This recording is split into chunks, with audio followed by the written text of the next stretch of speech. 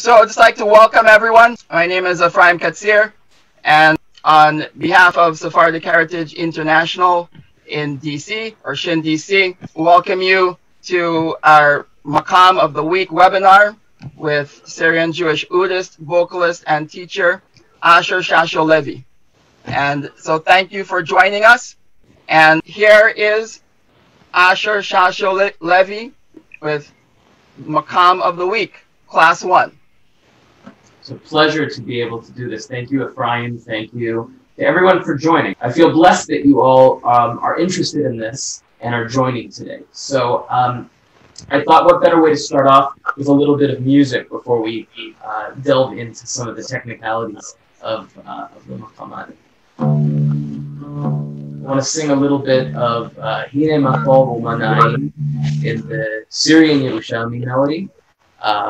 Actually, it's a contrafact of an Arabic song, Washrach La. In Maqam Bayat. It's not this week's Maqam, but the sentiment is true.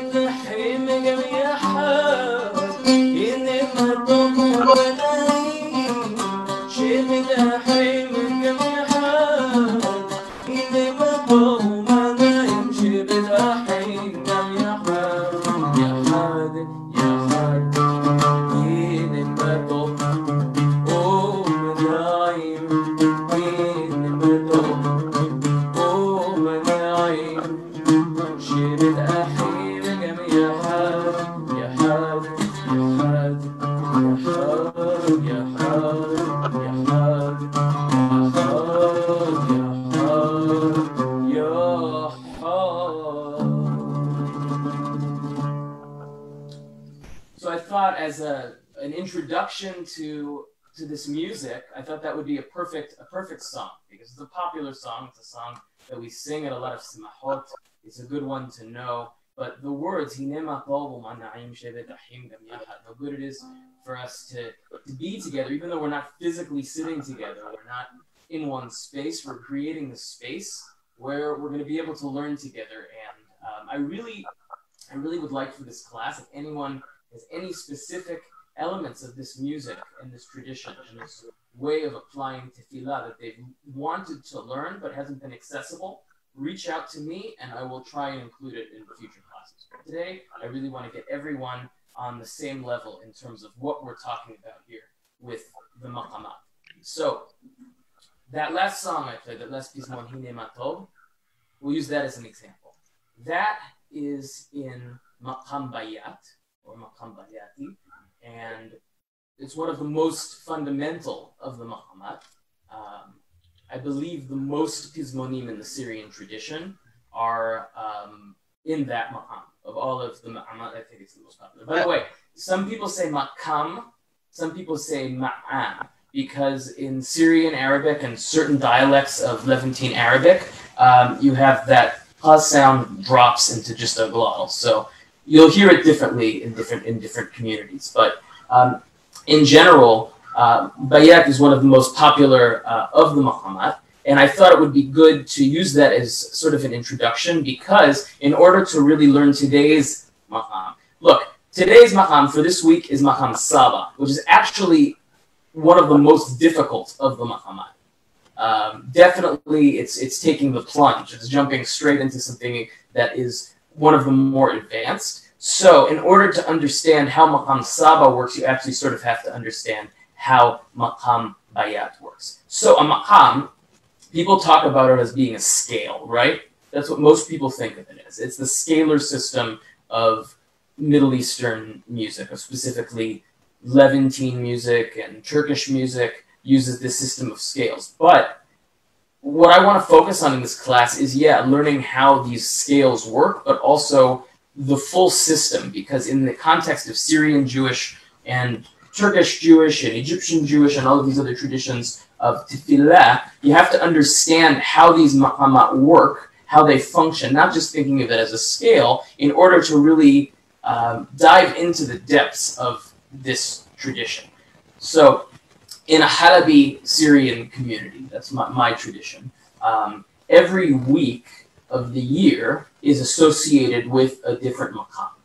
And that maqam is tied in with the perasha of the week. So there's some sort of theme in perasha, in the perasha, that ties in with whatever maqam the tefillah will be done that week. And then there are also pizmonim every week. Everyone know what a pizmon is? I'll clarify what pizmonim are, specifically in the Syrian context. These typically, it's a repertoire of songs. They're not bakashot, they're not of that particular mystical repertoire of, I believe, 61 songs, but they're mostly contrafacta. They're mostly songs that take their melodies from Arabic and Turkish music, folk songs, Ottoman classical music, a lot of 20th century sort of popular music from Egypt becomes the basis of this system of tefillah. But in these traditions, the maqam gets an emotional meaning. And every tradition has sort of a different understanding of what the emotional weight of each maqam is. I understand that in a sort of more general Arabic milieu, today's maqam of the week, maqam Saba, is understood to be something that is sort of sad and longing, but and like sort of a yearning maqam. But in the Syrian tradition, Syrian Jewish tradition, that is, maqam Saba is associated with the word Saba is the same as, like in modern Israeli Hebrew, tzava, army, Saba. So it's associated with strength, with sort of whenever there are shows of sort of a military strength, or a verse that says lisbol Saba, that's one association. Or the Brit Milah. The Brit Milah is associated with this ma'am specifically, ma'am Saba, and that's something that is, there are a number of reasons, basically. There are a number of connections. We don't have to get into specifically why Saba is for Milah. There are a number of sources in Tanakh that connect to that. But basically, it's enough to know, I think, as a basis, and as I mentioned, if anyone has any questions, please ask. But as a basis that the maqamat can be used emotionally in a different context within, Syrian tefillah, or general Sephardic tefillah. So, starting with the maqam that we just, maqam bayat, every maqam is based on certain elements. And I think these elements are important to know. So you have these scales that make up each maqam. When people say that maqam is a scale that are tied together by different sort of root notes, or a nucleus of each portion. And if you played all of the right notes, but you played them ascending and descending wrong, or you went up too fast, or you didn't stay in the right place, it wouldn't feel right. So if I played ma'am bayati, and I played it like this, that's all the right notes, but it doesn't sound like bayat, because in order to create you know, this mood of bayat, you have to establish the maqam by first playing the jins or ajnas. Jins is singular, ajna plural. These are, I would call them scale fragments, basically. So for bayat, the first of these ajnas, jins bayat, would be, it's this tetrachord, and that's what makes up bayat. So D, E quarter flat, F, G, that's the basis of maqam bayat.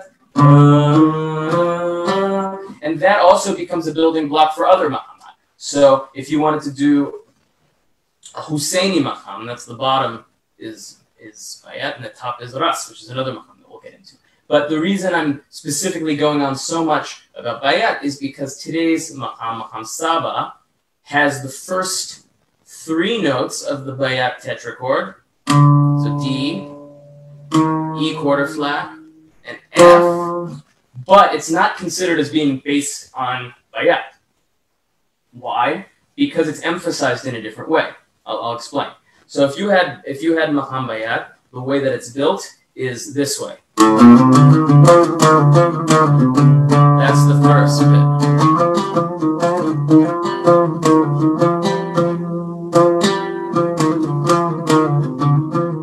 So the tension and all of the movement in this maqam comes from these first 4 notes and the way that they play off each other and the way that you ascend and descend before going up to the second jins of the maqam. But in Saba, it's all about the third. The third is the most important note, and it's really sort of hard to think of a comparison in Western music. Maybe there are some others here who are more conversant in Western music terminology than myself, but it's almost like there are, I would say, movable roots in maqam Saba. That the root changes as you move through the maqam. And there are not a lot of other maqamat that work exactly this way. So the first 3 notes are exactly the same as you would have in maqam bayat. D, E quarter flat, and F. But the way that you are accenting them is to get to that jins saba, which is to go up the half step from the F. That's what makes it Saba. And so it sounds completely different when all of the tension is around that half step there on the F. So the difference between jins bayat, jins Saba is tremendous. Just with 1 note change, it's not even considered in the same family of maqamat. And that goes to show that the maqam has it's less to do necessarily with the actual notes in the scale and more with how they're constructed with typical phrases, and that's something really that I think is worth looking into as we move through these classes and move through this journey. So let's look at the breakdown of Saba. Ephraim, I think we have the Saba chart, the actual notation for it. Perhaps we could share that. Otherwise, people can look at it in the materials that were sent out, I believe. It's on page 3. This is the breakdown of Saba. So, Saba, first, it starts with Saba. When we think of Saba, the jins of Saba, the sort of scale fragment, these tetrachords and pentachords, the first one in maqam Saba is appropriately called Saba, because if any maqam has this, it's going to have the flavor of Saba because it's so unique. So we're looking at the first. There are also 2 variations of Saba, and we'll look at both. And Saba also, when I mentioned how it has sort of a floating root, it also is not necessarily strictly an 8-note scale. So that's also worth noting. This is actually this is an interesting one to start with because it does not really parallel Western scales. And so I think this may be helpful for dispelling the notion that maqam and scale are 1-to-1. So Saba on D. We're going to start with that. D, E half flat, F. I would say for those musicians here, the E half flat in Saba tends to be slightly sharper than the E half flat in bayat, just from experience. that's how it tends to be sort of ornamented. So the difference might be something like this, where in Bayat you would have Saba.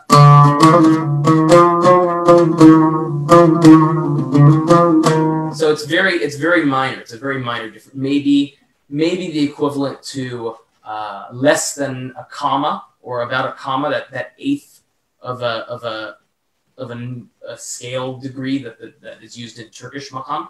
But starting Saba, we often start on the C below the D, and the F is where we land. That is the sort of nucleus. That's the center of the beginning of this maqam. So if you're going to improvise on it, you would go basically what I would do typically. Go to the F and sort of hang on the F a little bit and establish the F as more important than it would be in Bayat. So in Bayat, I would move around the F and I wouldn't pay as much attention to it. But here, since it gives the scale its gravity, I would spend a lot of time on the F. And this is the same in singing. So in singing, you would do oh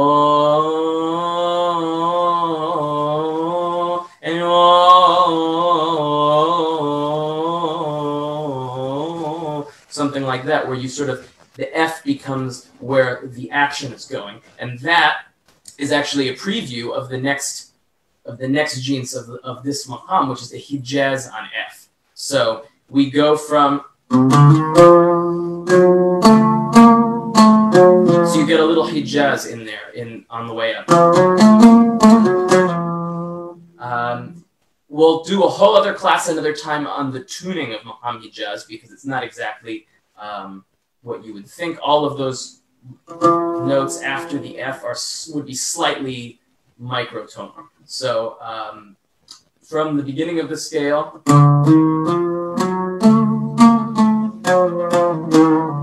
that's sort of what you're dealing with. But each of those is a separate piece. So you wouldn't really play it like that. You would play it more like this if you were to establish it.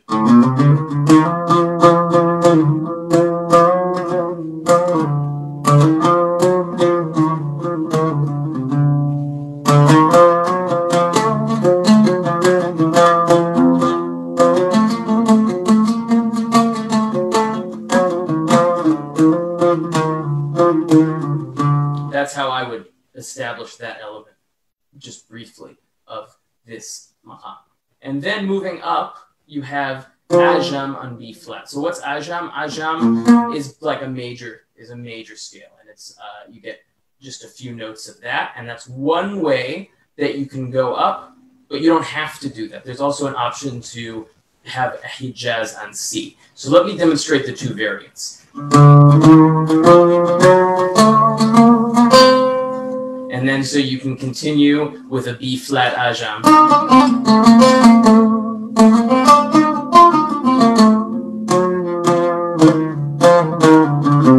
Like that. Or you have a second hijaz, a hijaz transposition. So from the Saba on D, this would be the second staff.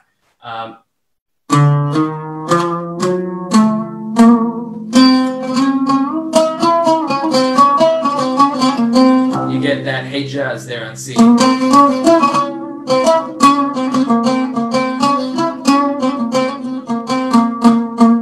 And then you're back down to your B flat. And that's sort of just in a nutshell how you would build Saba. I think it's probably best for me to just demonstrate how this would work in the course of an improvisation, in the course of a taqasim. And I'll just do a brief one. I'll build it. I'll start from the base, the Saba on D, which is the core of this maqam, build up, and then end up back where I started, basically.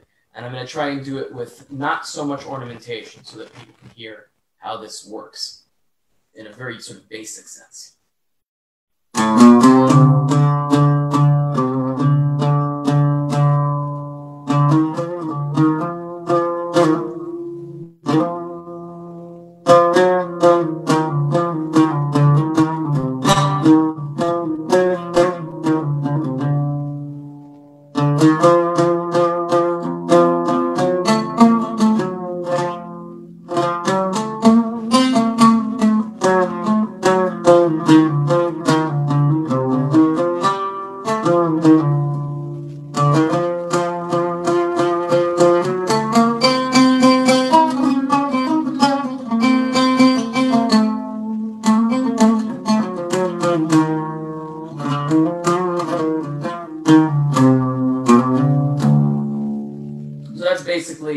What one might do.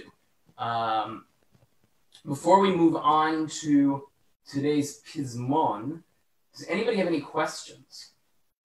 Asher, I'm wondering if you're transitioning from Saba to Hijaz, would you do Hijaz in C or Ajam in B flat, or could you do both? You could do both. Okay. Yeah, you definitely could do both. Personally, I tend to do more of the Hijaz on C. I tend to prefer that. It's more natural, and it's the way I learned this. But really, it's all the same. It's not necessarily like a scale like Hijaz, where you have one way up and one way down. It's not really the same. Though there may be people who do it like that. I'm only speaking from what I learned, and everyone should be aware what I learned was all really in the context of tefillah, and the elements of Arabic classical music I learned later, and also mostly within a Pizmonim and tefillah context. So if anyone is aware of any other spaces within the Arabic world or musical traditions that do things differently in terms of these maqamat, I would be happy to hear it. I understand that the way Turkish musicians play this maqam is actually quite different in terms of the intonation. But yeah, really, to answer your question, you can really sort of mix and match them. Any other questions before we move on to the Pizmon? I have a question. Yes, Isaac. So in the context of tefillah, are there specific sort of melodic patterns and things which are used? Because I'm coming at this as an outsider of the Syrian tradition, but I'm familiar with that in Ashkenazi cantorial tradition, generally you don't just have a mode. You also have like specific melodies that are required with it. Like if you're doing a mode that's Adonai Malach, then you have a da da da da da or something like that. It's not just the scale and the key note. So are there any like specific melodic flourishes or things used in tefillah when using maqam sabah? So I would say that, and I apologize for butchering my Arabic. No, it's really good actually. I wish everyone tried as hard as you did and got it as close as you did. Truly, Hadak Baruch. The point really is that it's not a one-to-one comparison. There are elements of Ashkenazi Hazanut that are similar to Syrian Hazanut in terms of application, but really fundamentally the systems work very, very differently. And if you hear two Hazanim doing a tefillah in Maqam Saba, actually that would be something that would be worth for me sharing. I know I have a lot of recordings of different Hazanim doing a tefillah in the same Maqam. They're different. They're just totally different. It's improvised, I would say, and there are points in the tefillah that are set. So if you look at every week the Pizmo, and they're doing an even better job actually of doing this, but the Pizmonim.org, the folks there have been putting out really nice PDFs of every week going over the meaning of the Maqam of the week, but then also doing what they call a Hazanut survey.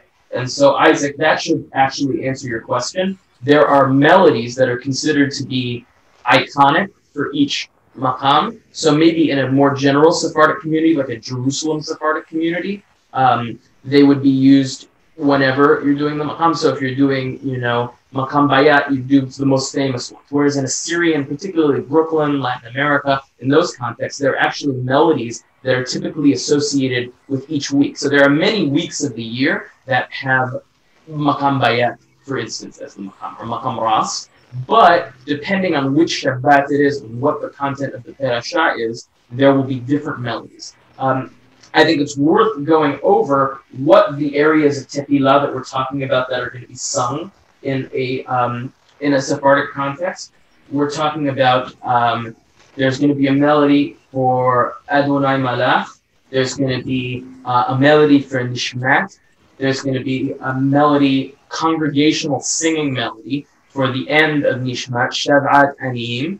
We're going to learn today actually a Pizmon that is applied this week for Shav'at Aniyim. Then there's for Bethi, El HaHodaot as a melody. There will be typically a big Kaddish at that point. So before the Baruch Hu, the Kaddish would be quite ornamented and it will sort of set the Maqam in a certain way. Then, in Syrian communities, typically El Adona Al Kol Ma'asim is not sung all the way through. It's only sung from Semahim da Setam. Whereas in other Sephardic communities, it is sung all the way through. So you'll have variance between Aleppo and Damascus, Jerusalem, Sephardic, Egypt, things like that. Then Misraim de Al Tanu is a part that is sung. And then in the Pedusha, the Naqdisha is sung. And then there'll be Pizmonim for each week that are associated. Does that make sense, Isaac, in terms of how it's structured?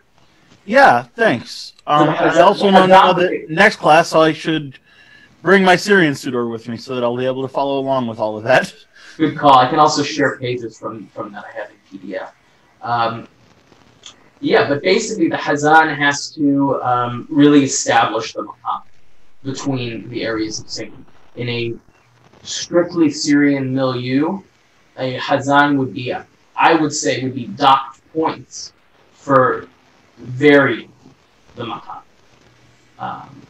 It should be stuck to and it should be established, and that should be the feel of Shabbat. I would say that's the biggest difference, by the way. People sometimes ask me, that's the biggest difference between Yerushalmi and Halabi, is that in the Yerushalmi tradition, there is a lack of fealty to sticking to the Maqam and being strict in that way, whereas in the Syrian Halabi tradition, the Maqam is basically stuck to it. So, let's actually jump in, since, unless anyone has any other questions, let's jump into... Yeah, one other quick question. Yes, of course, that's what this is about. My instrument is a wind instrument, the clarinet. Uh-huh. I do quarter tones, and that doesn't mean that there isn't a way to do it. Is there any way to do quarter tones on a wind instrument? Absolutely. In fact, I would look up... just off the top of my head, you should listen to Taksim Trio from Turkey. They have an absolutely wonderful clarinetist who plays microtonally. And there are even some really good saxophone players from Egypt. The names escape me right now, but I know that there are a few who... Any book that would tell me how to begin to do that? I would look into Turkish style clarinet in particular, because that would be if you learn the techniques of a Turkish style clarinet playing, all of the maqamat, or as they say maqamlar, would be just accessible at that point. You're lucky. I play a piano. I have absolutely no way to do quarter tones. Wrong. Have you ever been to a Sephardic like hafla or party or something like that and see the guy with the workstation synth that is assigned quarter tones? Yeah, I don't know how to do that. Neither do I, but it is possible to play. If I could do that, then that would be great. But I'd need to figure out how. Well, that actually brings up before we go to the Pizman, that brings up an interesting point. One of the reasons Saba is a hard maqam, and also a maqam that I would say people are not very fluent in. This is, if you go to your average, Yerushalmi, like Israeli Sephardic synagogue or whatever, and someone gets up to lead tefillah, they're going to do it in Kurd, or they're going to do it in Nahawan, or they're going to do it in Ajam. For reference, Kurd, Nahawan, Ajam. They're all scales that are not really microtone based. So scales like Slava get lost, I think, a fair bit with, just the standardization of pitches even. So I think that's why it's important to keep playing these, and to also talk about how the microtones are pitched, because even when you assign them on a keyboard, they're generally standardized to be quarter tones, and that's generally not accurate for everything.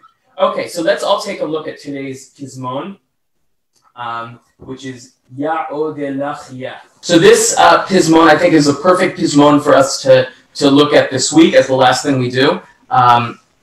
First of all, it is truly in Saba. This pizmon really establishes a feeling of Saba. If you can't feel the Saba in this, you're not going to hear it in anything, because this one is just the base genes of Saba, really. Just the, all you really need is that.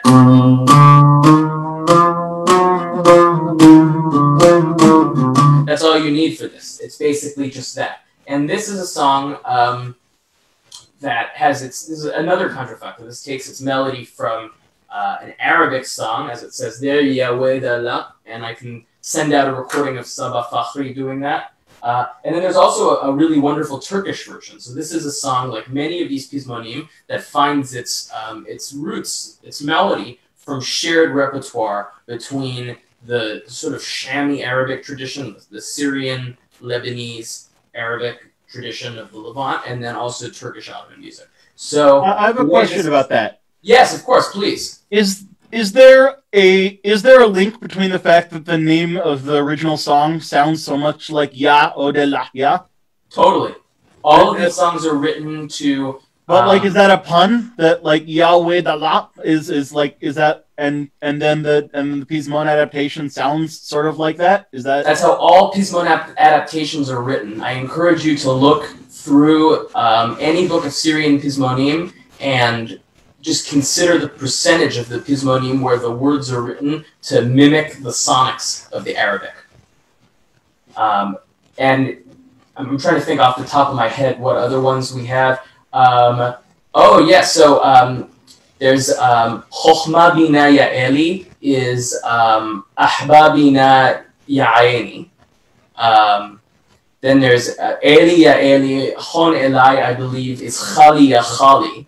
A lot of these songs just, like I think Nora El Nora is like Nura Ya Nura or something like that. They're all of these take, there's something about the sonics of the poetry that is really integral in the Arabic poetry of these songs that the writers of these pizmonim were really conscious of. And it's a tradition that goes back to the golden age of Spain, when there was a flowering of medieval Sephardic poetry and the work of the Geonim, and it's just this. I was going to say, it reminded me of a medieval Spanish thing where they took this medieval Arabic song, which was called like Kal Bibi, and then wrote a song to it, which was Kol Libi.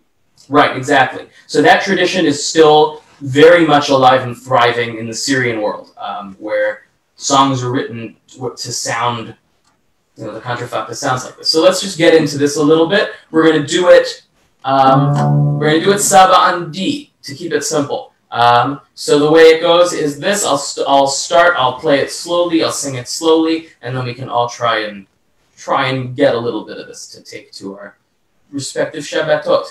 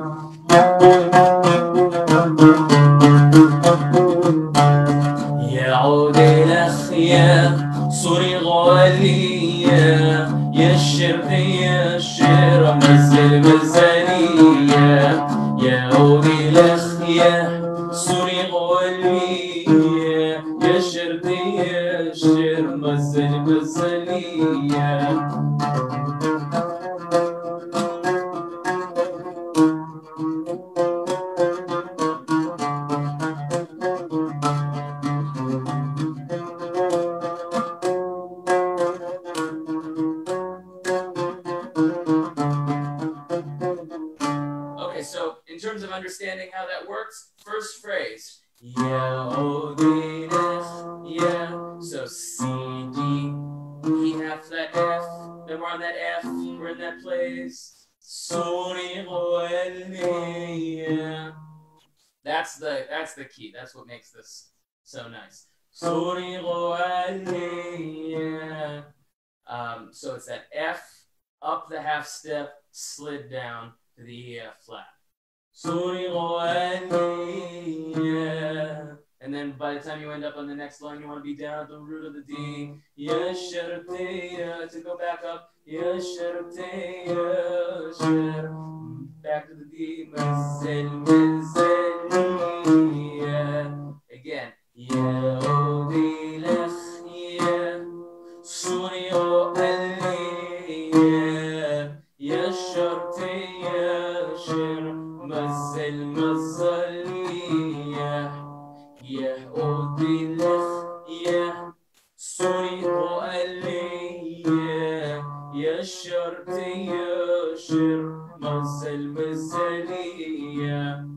Any questions? Let's go through it. Let's sing it. So we'll do, the way I'll do it is I'll do Ya'odeh, and then I'll do verses and go back to Ya'odeh as the chorus. That's how we think of it. I'll give a little taqasim to establish Sabah.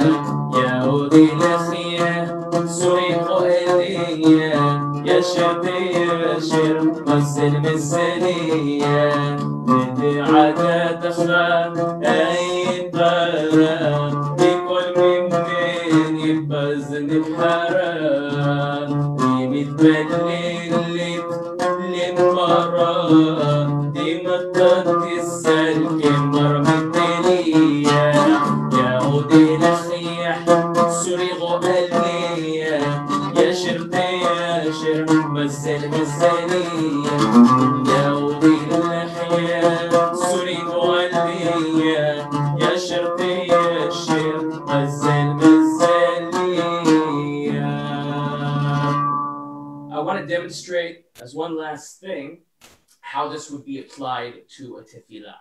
So this is a melody, is a great melody to know. It's a fundamental song for Sabah. There's Arabic words, there's Turkish words, there's this pizmon is written to it, but this song is also something that would be used in the context of the tefillah. So it would be used most often, I would say, for Shavat Anim. شبت عنيم أتت تشمع سقط حدال تخشي بتوشية في خطوبة رننو صديق بدون هيلي شريم نبات like that basically, and it sort of would go into something else actually for Bifi Yesharim. honestly. In a Syrian context, I mean, here's the thing. You want to keep on singing it. You want to keep on singing it. From my experience, they would only use it for those 2 lines. And then for Befi Sharim, use something else. And that's what's shown in the Hazanut survey for this week. But if you're in a context that is not all, old Syrian people, you can use this for a lot of different things. It works for many, many different applications. As long as you stress the words carefully, it can work for many different things. Are there any points of clarification that anyone would like? Either on the Pismon or any just general terminology or anything we went over? No? Okay, let's... Someone says it works on Hashem Melech. Yeah, definitely. Definitely. Good application. Very, very good application. Let's do the last verse. Le'amahu. And 2 times through Ya'odeh. And then we'll be Shabbat Shalom for everyone. And I hope everyone who's enjoyed this, please reach out to me. I'm happy to share any resources. I'm happy to help anyone work through these Pismonim. And I hope everyone joins next week. I think this is going to be a wonderful way for us to work through this cycle, especially at a time when, most of us, I think, are not, in Kenis on Shabbat. We're not singing. We're not with community in that way. So we can create singing communities like this in creative ways. لعموب جدوا الشموب والخلق يجيب هنعيموب يشغلوا من مقاموب نخل يا بربكم جيبولي يا عودي لخيا سوري غواليا يا شرطي يا شر مزل مزلي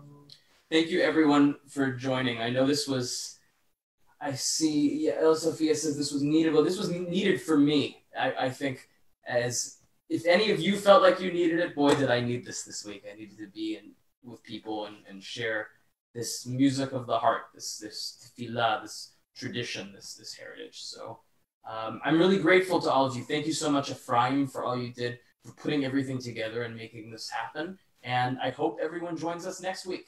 Shabbat Shalom Borach, everyone. Shabbat Shalom, Toda Rabah. This is a great thing to do. Thank you for doing it. It's my pleasure. Both of you. It's my pleasure. Again, thank you for joining us. I really needed that too. So thank you so much. And Shabbat Shalom or Shabbat Shalom. Shabbat Shalom. Shabbat Shalom. Meborach. Yeah, exactly. All right. So the Maqam of the Week's webinar with Shasho-Levy, I said it's a weekly class that occurs every Friday and ends on August 28th. So please join us via the same Zoom information each week. The next class is on Friday, June 12th, 5 p.m. Eastern Time, 2 p.m. Pacific Time in the US and Canada. And you can also email any questions to Asher between classes at Asher Shasho-Levy at SHIN-DC.org, which is either the same as his Instagram. So please also be sure to follow him. So please make sure that you're receiving the emails from us. Check, you should already have one from info@shin-dc.org. So keep checking that for updates and class materials. And Is there a place to donate? one who wants to donate, email info@shindc.org. Shabbat shalom, everyone. Shabbat shalom. Shabbat shalom, borach. Shalom. This was really Shabbat shalom. wonderful. Shabbat Thank shalom, you so everyone. much. Thank you all for Shalom. joining. Shabbat shalom. يا شرتي يا شرمص المصرية